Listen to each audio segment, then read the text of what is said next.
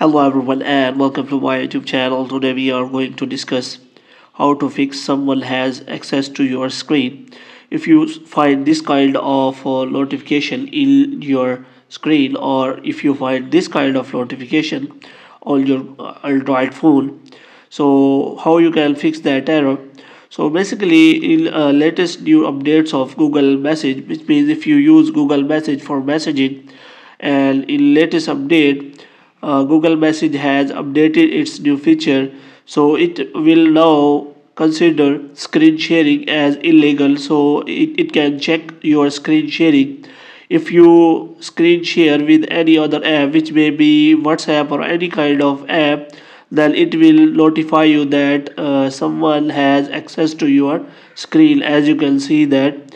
So in this way you can simply know about how many apps are using your share screen option. So basically it is not any error. So it is the notification from Google Messages.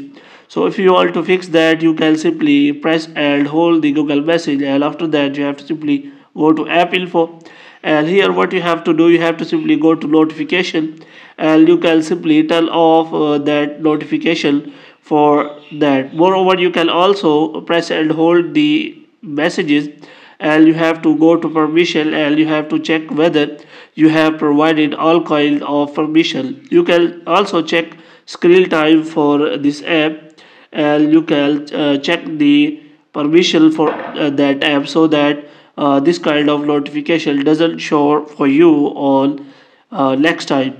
So hope you have liked this video. If you get more videos like these, you can subscribe our channel.